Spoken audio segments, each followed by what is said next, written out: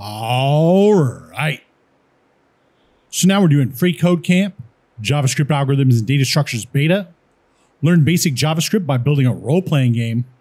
Step 64. All right. So now our update function needs to use the argument we pass into it.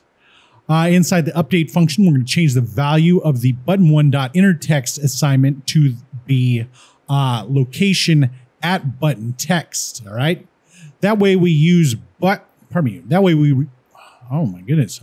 way we use bracket notation to get the button text property of the location object passed into the function. All right. So just like for Just like for arrays, we use bracket notation to access these properties inside of these objects right here, right? The only difference is that we're going to be using the keys instead of like the indexes. Like this is index 0, index 1, index 2. This is key name, key button text, key button functions, key text like that, right?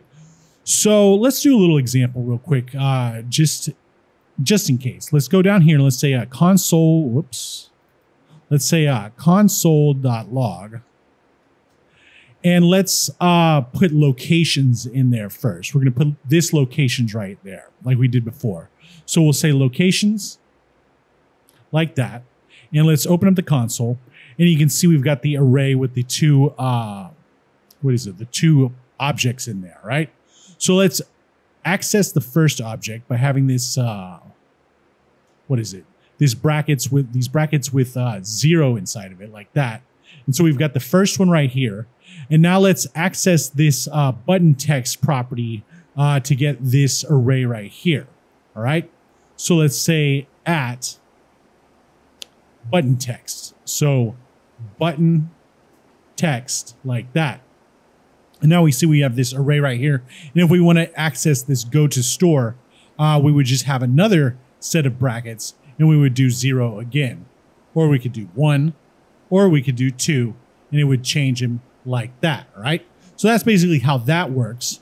So basically what we're going to do here is we're going to, what are we going to do? We're going to change this one to location button text, all right? So location.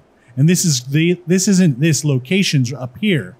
This one is the argument that's going to be passed into the update. So like right here where it says location 0, that's basically what it's talking about. So location at, was it button text?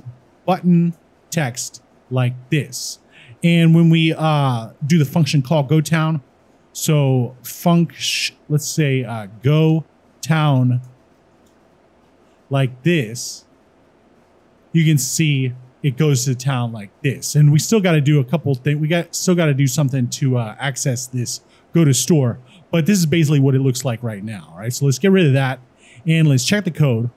Looks good and submit it. All right. Now we're on to step 65 and we'll see you next time.